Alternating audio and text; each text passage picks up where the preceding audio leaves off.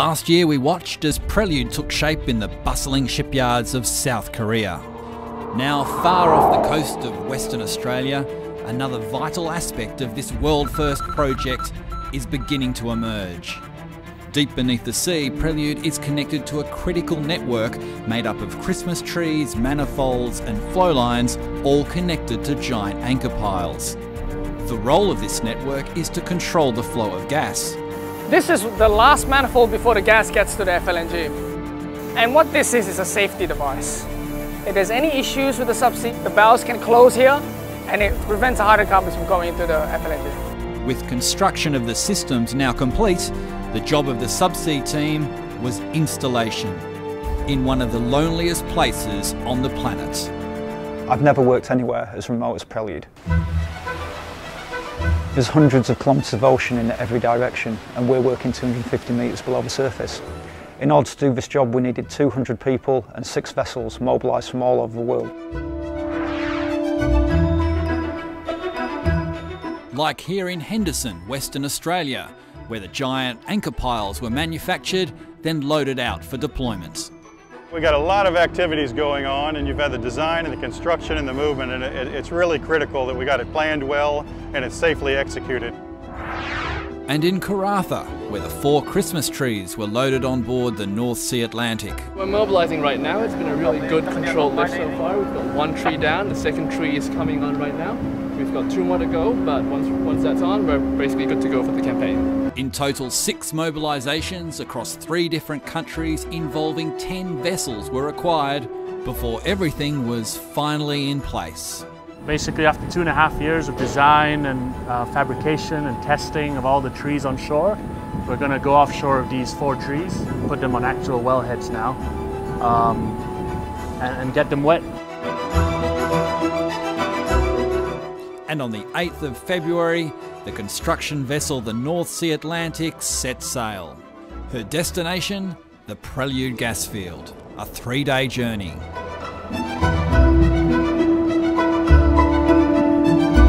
Working at sea, and especially on the ocean floor, is like working no other place on the planet.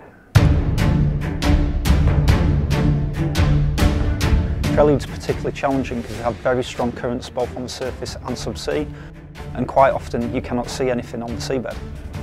The moment of truth had arrived for the Subsea team. Installation began with an anchor pile. Communication's #1 with us really, because if our comms fail, things can go wrong pretty quickly. Righto, Kimbo, we might as well start. Yeah, copy. First, the fully loaded barge was brought into position. With everything in place, riggers then stepped on board, and the lift could begin. Righto, moving down, steady mate. Copy that mate, no worries at all. It's an operation that required everyone working as a single unit. With the barge now clear, the vessel was steered into position, and the anchor pile carefully lowered into its new home. Hopefully this is the last time we see it for the next 25 years. It goes down the seabed and it just stays there.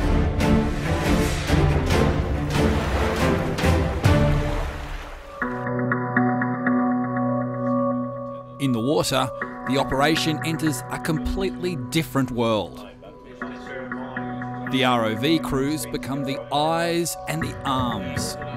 By the time we get to the seabed, we will lower this, because of the weight of the pile, it will sink below the seabed until it's about 8 meters below seabed. And state-of-the-art technology allows a team of surveyors to track each movement through 250 metres of water. Yeah, go on, Scott. Yeah, looks pretty good. The result? Even with near zero visibility, the giant structure can be guided into position with pinpoint accuracy.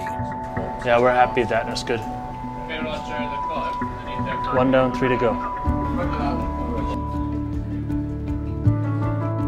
Prelude's manifolds, Christmas trees and anchor piles are now in place.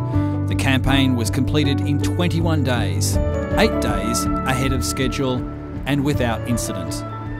Quite frankly, this is the best campaign I've ever been involved in. It was down to personal responsibility. People both in Shell and our contractor Technique really took ownership of their scope. They innovated when they had to, and they delivered a safe, efficient and high quality job. That's everything you can ask for. And step by step, Shell's Prelude FLNG project has moved one step closer to becoming a reality.